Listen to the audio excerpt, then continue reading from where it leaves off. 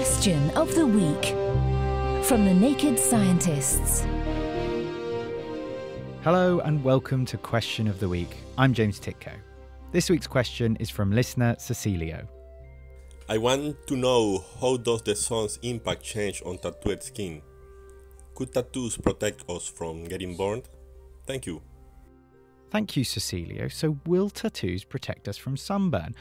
Well, to help us with this inky inquiry, we're going to explore the two layers which make up our skin. To that end, I've enlisted the expertise of Julia Newton-Bishop, Professor of Dermatology at the University of Leeds. The top, scaly layer of our skin is called the epidermis, which protects us from many different harmful things and is renewed constantly so that the tissue remains healthy.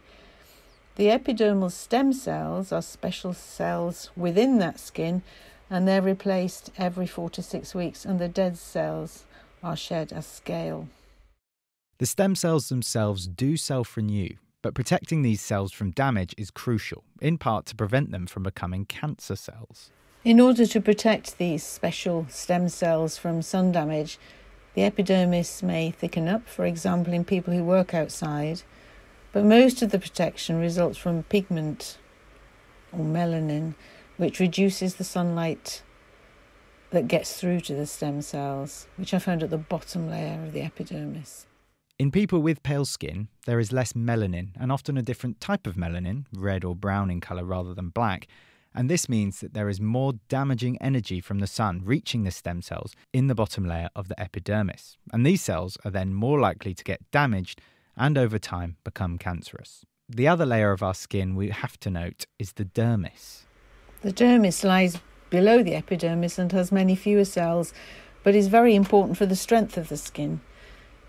It is also the structure in which hair follicles, blood vessels, and essential structures such as nerves lie. In this layer, you'll find the small muscles which make your hair stand on end in goose pimples, and glands which produce grease and sweat.